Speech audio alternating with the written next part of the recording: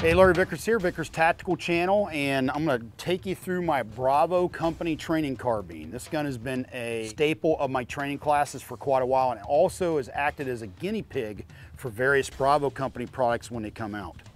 Starting up front, this is one of the very first Bravo Company gunfighter tactical compensators, if you will, very effective. Also has one of the very first KMR rails that they ever made, and some of the new rail covers on the key mod attachment points.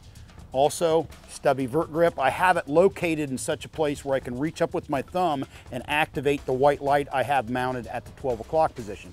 Why do I mount it there? It's real simple. If I can see the target with my aim point optic, my white light can see the target also.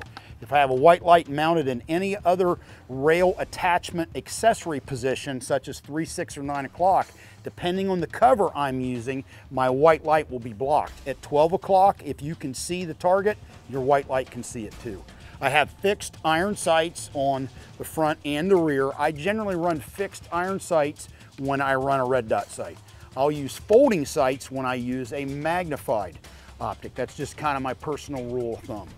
Okay, coming farther back, this is one of the new AR ready optics. This particular one is an H2 from Aimpoint. It also has their LRP throw lever mount and a 39mm spacer. Okay, I don't run any kind of ambi controls on my gun, even though I run a long gun left-handed because I'm left eye dominant. I don't run an ambi mag catch, ambi bolt release, ambi selector, or anything. I want to be able to pick up a standard AR carbine anywhere in the world and be able to run that gun without having to rely on the muscle memory of ambidextrous controls. Okay, coming back here, I run a Mod Zero Gunfighter Bravo Company pistol grip because I have fairly small hands and I want to be able to access the controls very easily.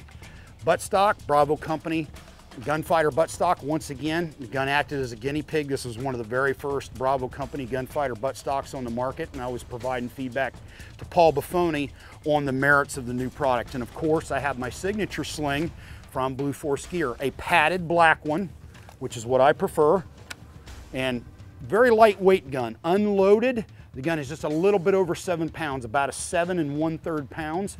Loaded, it takes it up from that, obviously, but it's a very light profile, partially because I have a lightweight barrel profile underneath the handguard.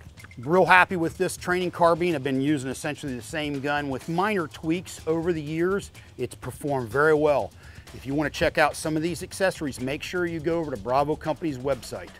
Have a good one. We'll see you later. Going hot.